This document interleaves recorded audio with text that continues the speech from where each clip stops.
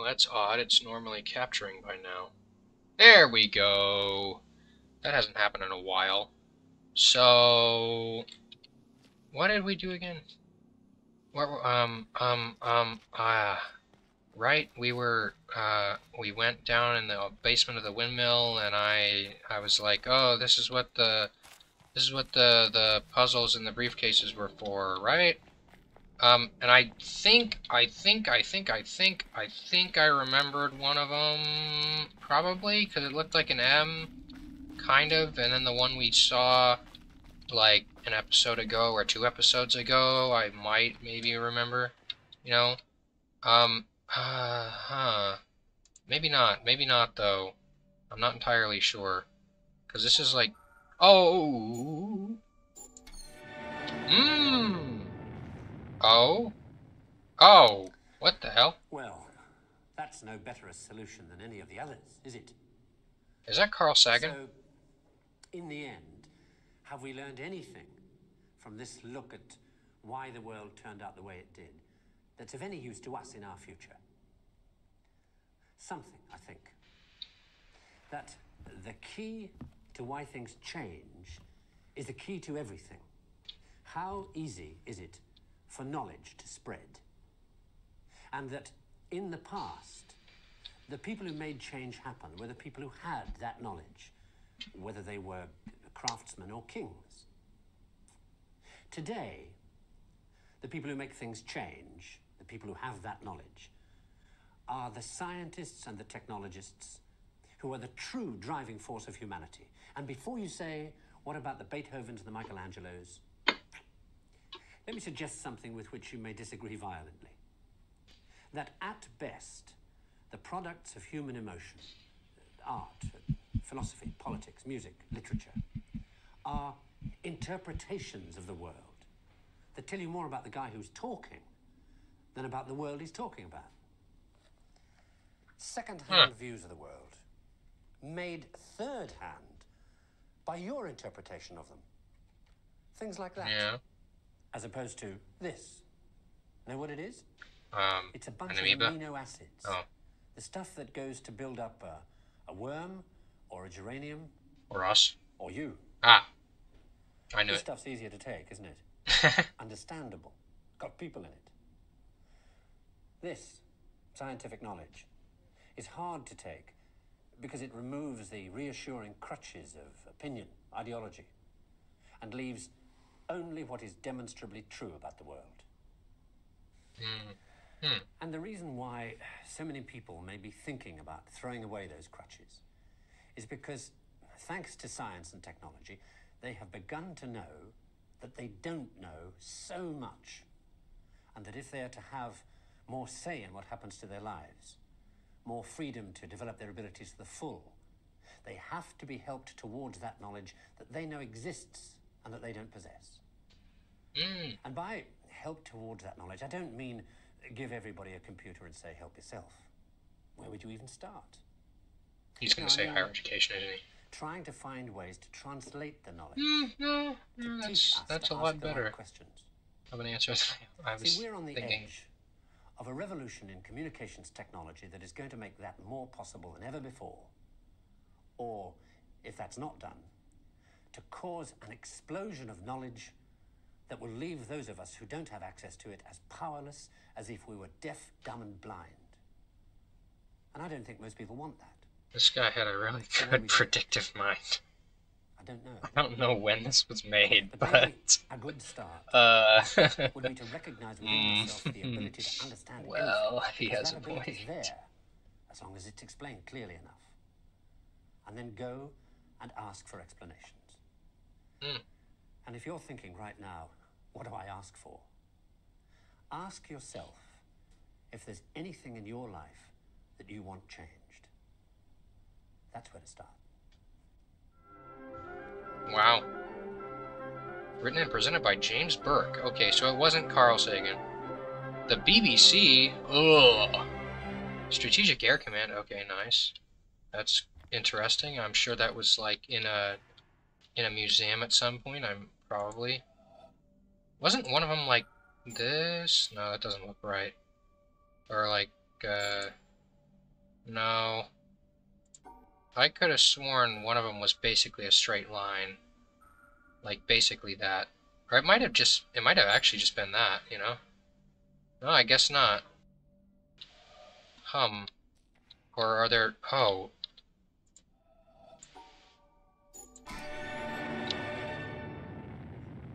Oh! That's interesting. I Well, think... No, let's just leave that at the end.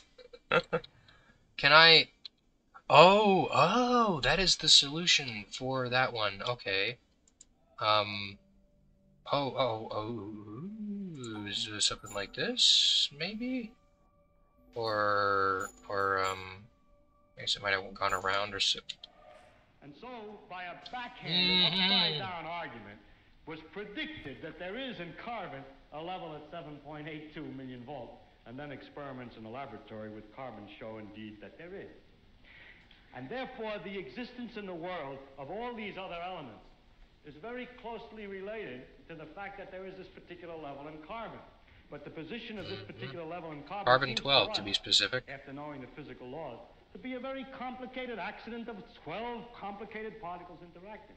So I wish to illustrate by this example that an understanding of the physical laws doesn't give you an understanding in a sense of understanding significance of the world in any way. The details of real experience are very far often from the fundamental laws. There are, in a way of speaking in the world, we have a way Am I gonna get... the world, which you Damn could it, is this call, gonna get we taken discovered down by the various BBC? hierarchies or levels. Now, I don't mean to be very precise, there's a level, there's another level, and another level, but I will indicate by describing a set of ideas to you, just one after the other, what I mean by hierarchies of ideas. For example, at one end, we have the fundamental laws of physics. Then we invent other terms for concepts which are approximate, who have, we believe, the ultimate explanation in terms of the fundamental laws. For instance, heat. Heat is supposed to be the jiggling, and it's just a word for a hot thing is just a word for a mass of atoms which are jiggling. For that, fundamentally, we should think of the atoms jiggling. But for a while, if we're talking about heat, we sometimes forget about the atoms jiggling. Just like when we talk about the glacier, we don't always think of the hexagonal ice snowflakes which originally fell. Another example of the same thing is a salt crystal. Looked at fundamentally, it's a lot of protons, neutrons, and electrons. But we have this concept, salt crystal, which carries a whole pattern already of fundamental interactions, or idea like pressure. Now, if we go higher up from this, in another level, we have properties of substances like refractive index, how light is bent when it goes through something, or surface tension, the fact that the water tends to pull itself together, is described by a number. I remind you that we have to go through several laws down to find out that it's the pull of the atom. This is going to be great during my dynamics exam later today. When we're discussing surface tension of the inner workings, always. Sometimes we do, sometimes we don't. Go on, up in the hierarchy. With the water, we have the waves, and we have a thing like a storm. We have a word for storm, which represents an enormous mass of phenomena. Or sunspot, or star, which is an accumulation of things. And it's not worthwhile always to think of it way back. In fact, we can't, because the higher up we go, we have too many steps in between, each one of which is a little weak, and we haven't thought them all through yet. And we go up in this hierarchy of complexity, we get to things like frog, or nerve impulse. That's only funny to me because I love frogs. In the physical world, involving an organization, My favorite animal ever since I was a small child. In a very elaborate complexity. And then we go on, we come to things, words, and concepts like man, and history, or political expediency. Boo! Which is a series of concepts that we use to understand things at an ever higher level. And going on, we come to things like evil, and beauty, and hope. Now, which end is nearer to the ultimate creator, or the ultimate? So if I make a religious metaphor, which end is nearer to God? Beauty and hope, or the fundamental laws?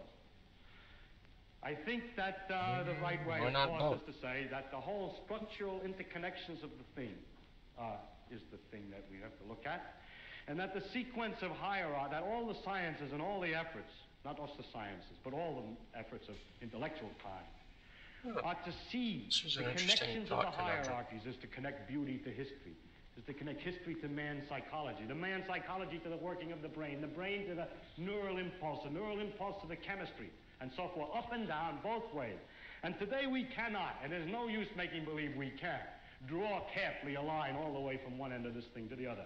In fact, we've just begun to see that there is this relative hierarchy. When was this? And so I don't think either end is When near was as to this God. actually? And it's to stand at either end and to walk out off the end of the pier only, hoping out in that direction is the complete understanding, is a mistake. And to stand with evil and beauty and hope, or to stand with the fundamental laws, hoping that way to get a deep understanding of the whole world with that aspect alone, is a mistake. And it is not sensible either for the ones who specialize at one end and the ones who specialize at the other end to have such disregard for each other. They don't actually, but the people say they do. But that actually the great mass of workers in between, connecting one step to another, are improving all the time our understanding of the world. Both I honestly working at do the miss end this. and working in the middle. And in that way, we are I don't know. gradually I think there is understanding this connection. a general This understanding. tremendous Well, I'll wait till world of questions. interconnecting hierarchies. If you expected science to give all the answers to the wonderful questions about what we are, where we're going, what the meaning of the universe is, and so on, then I think you could easily become disillusioned and then look for some mystic answer to these problems. How a scientist can take a mystic answer, I don't know, because the whole spirit is to understand. Well, never mind that. I don't understand that. But anyhow, if you think of it, though, the way I think of what we're doing is we're exploring. We're trying to find out as much as we can about the world. People say to me, are you looking for the ultimate laws of physics? No, I'm not. I'm just looking to find out more about the world. And if it turns out there is a simple ultimate law that explains everything, so be it. That would be very nice to discover.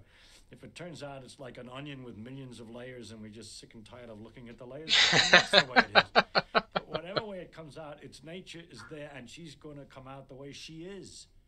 And therefore, when we go to investigate it, we shouldn't pre-decide what it is we're trying to do except to find out more about it. If you say, but your problem is, why do you find out more about it? If you thought that you were trying to find out more about it because you're going to get an answer to some deep philosophical question, you may be wrong. It may be that you can't get an answer to that particular question by finding out more about the character of nature. But I don't look at it. My interest in science is to simply find out about the world. And the more I find out, the better it is. I like to find out. There are very remarkable mysteries about the fact that we're able to do so many more things than apparently animals can do. And other questions like that. But those are mysteries I want to investigate without knowing the answer to them. And so altogether, I can't believe the special stories that have been made up about our relationship to the universe at large, because if he did, it would ruin the science of it. Too simple, too connected, too local, too provincial. The earth, he came to the earth. One of the aspects of God came to the earth, mind you. And look at what's out there. How can it isn't in proportion. Yeah. Well. Anyway, it's no use arguing. I can't argue it. I'm just trying to tell you why the scientific views that I have do have some effect on my beliefs. It also, another thing, has to do with the question of how do you find out if something's true? And if you have all these theories of the different religions, have all different theories about the thing, then you begin to wonder. Once you start doubting, just like you're supposed to doubt, you ask me, is the science true? We say, no, we don't know what's true. We're trying to find out. Everything is possibly wrong. Start out understanding religion by saying everything is possibly wrong. Let us see. As soon as you do that, you start sliding down an edge, which is hard to recover from. And so with the scientific view, or my father's view, that we should look to see what's true and what may not be true, once you start doubting, which I think to me is a very fundamental part of my soul is to doubt and to ask. And when you doubt and ask, it gets a little harder to believe. What I find somewhat interesting is his incessant one use thing of the word soul. is I can live a little with bit, doubt but I suppose and uncertainty I'll and not get knowing. more into that. I think it's much more interesting to live not knowing than to have answers which might be wrong. I have approximate answers and possible beliefs and different degrees of certainty about different things, but I'm not absolutely sure of anything. And then many things I don't know anything about, such as whether it means anything to ask, why we're here, and what the question might mean. I might think about it a little bit. If I can't figure it out, then I go to something else. But I don't have to know. This is a an long answer. one, I don't feel frightened by not knowing things, by being lost in the mysterious universe without having any purpose, which is the way it really is, as far as I can tell, possibly. It doesn't frighten me. Fair enough. What did I say I was going to talk about after that? I think, that's what it was. Around midway through, I was thinking about how he was talking about, the difference, just kind of simple concepts of the world, like evil and good and all of that, and fundamental laws of physics, and some people feel the need to force a choice where you're either on the side of these like simple concepts or the fundamental laws of physics, and there's like one end or the other, and which side is God closer to, or whichever. And I forget where exactly I was going with this, or where the connection tied in to where I don't know if it's entirely died out, or maybe there's just general polarization with the whole deal, but I do kind of miss a little bit it seemed like there was a relatively strong concept among thinkers and scientists and religious figures that science and religion aren't mutually exclusive, and you can, I don't know, I wouldn't call it like a response to like the Catholic Church burning Galileo or whatever. Where am I trying to go? Let's just, you know, I'll go back on land. I know I said I wasn't going to touch a boat for the rest of my life, and I did, and I'm sorry for that.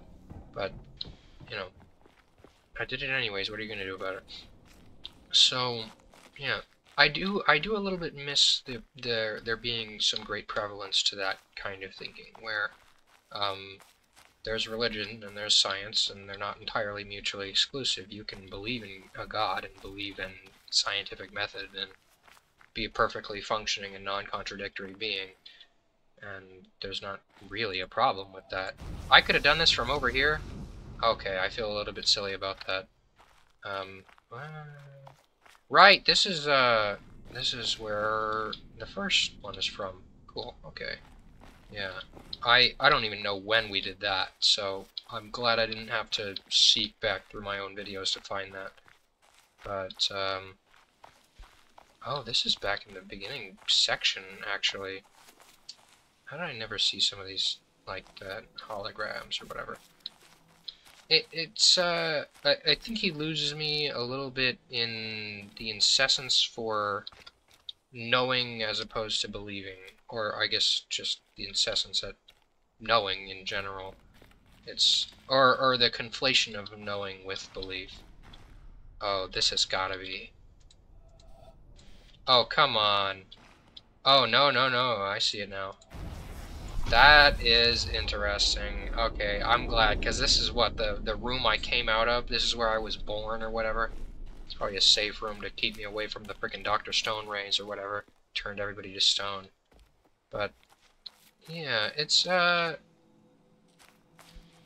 that, I guess that's the long and short of it. He loses me at the incessance at, the conflation of knowing and believing, I guess.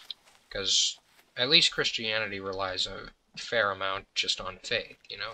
You're not going to know everything, and you probably shouldn't know everything, because that kind of takes quite a bit of the glory out of you know, being a god that's being worshipped by these beings that you've created.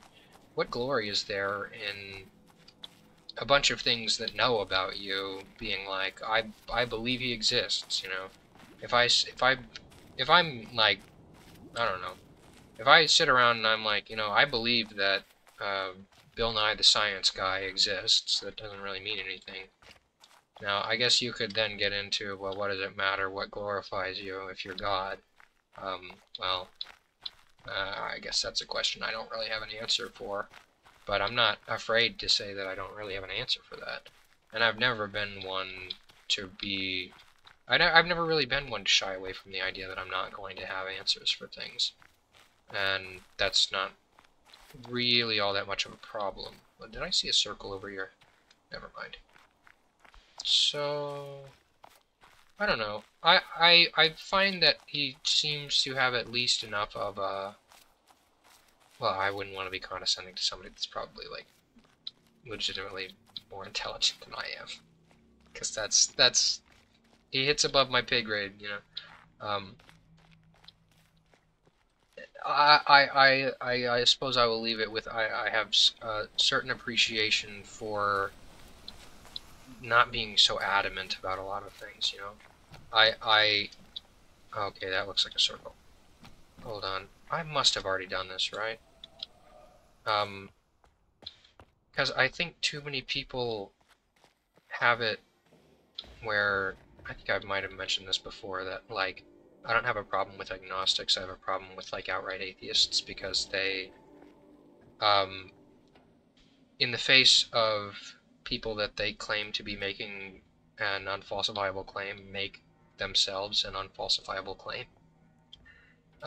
Now, by all means, I have no problem with the idea that there is an absence of something in the absence of evidence of something.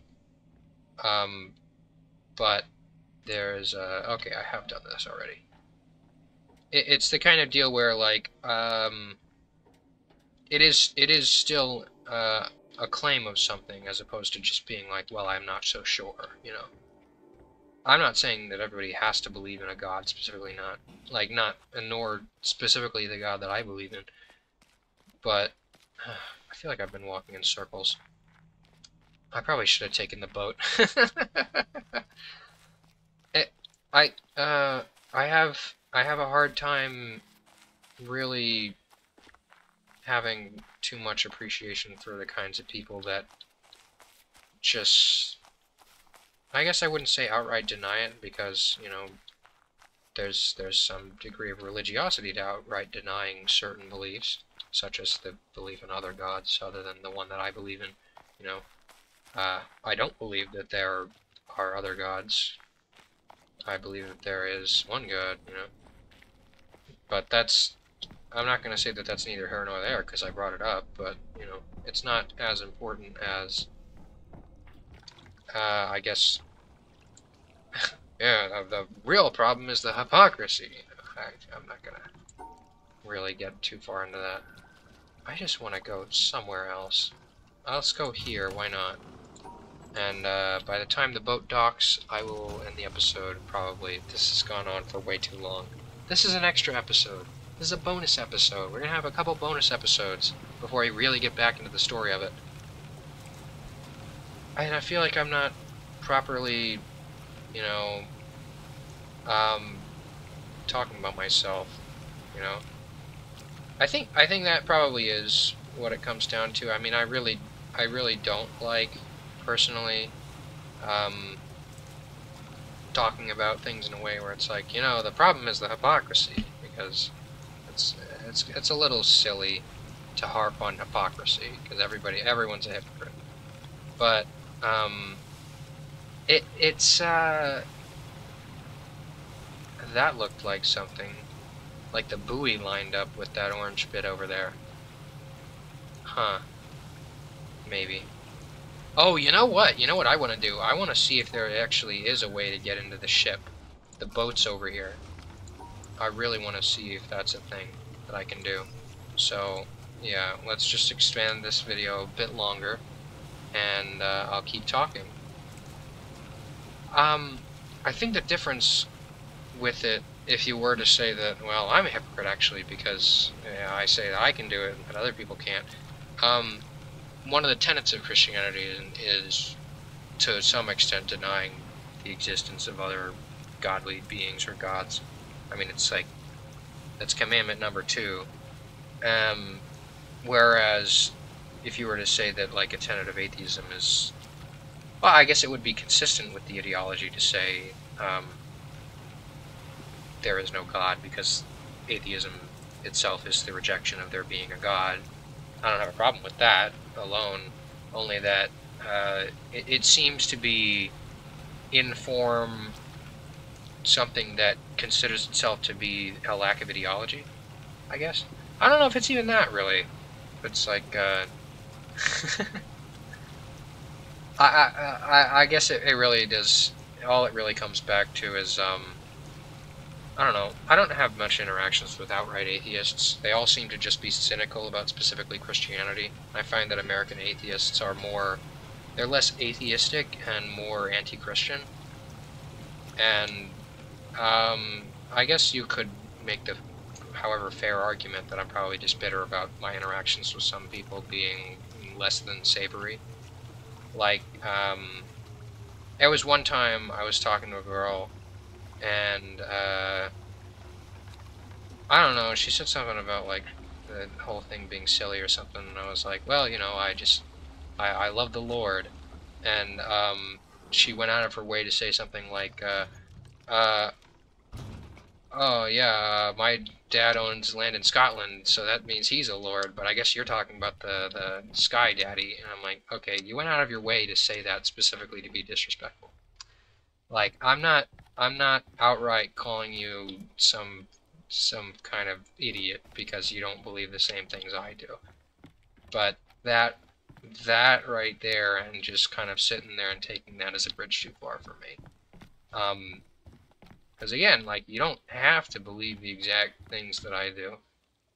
I don't have a problem with people that don't believe the exact things that I do, because there are a lot of people that I believe a lot of different things. But it's the it's just the God, it's pain without understanding that they're in pain, I guess, is what it seems like to me. Like, at some point along the road, they were wronged, or they at least believe themselves to have been wronged, and their decision in being wronged was to simply be bitter about the whole deal. And I mean, again, I said before that, like, it's a fair argument to just say that I'm just bitter about my interactions with these people, that ultimately we just don't like each other. That's fine, you can say that. Now this looks like something. The flowers keep making patterns. And that's actually the first one that's culminated into a puzzle, so that's nice. I like that. I'm going to try not to think too hard about all of the other ones also doing that, but they might. They might. Maybe. Anyways, I really want to find the boat, and then we'll start the next episode, because this is probably going on too far. Too long of an episode. But, I guess it's the bitterness without knowledge, I guess. Or not even that. I mean, again, I don't have too much of a problem with the guy that'll be like, you know, my Catholic priest touched me when I was a little boy, so I don't believe in God, you know. Because I don't know how to really talk to that person. Yes, you were wronged by a religious leader, and that's terrible. I should hope that it doesn't affect your relationship with God, but I can see how it would. But, I mean, I don't know if those people typically end up becoming the terrible cynics, you know? Oh, hey!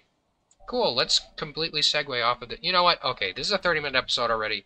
We're going to start the next episode with this, and I'll talk about whatever's in this, because I think we've talked about this for long enough. So, yeah, whatever. Science is cool, religion is cool. I love God, I love science.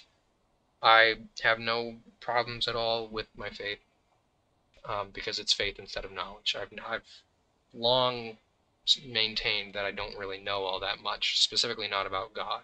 But I've never held the belief that I need to know anything about God. I would like to know things about God, but I'm not going to. And I haven't been told that I will, so it's not really much of a problem for me. Anyways, on the next episode, we're listening to this. Till then, like, comment, and subscribe, or I will condemn you to hellfire damnation for all eternity! Yeah. Goodbye!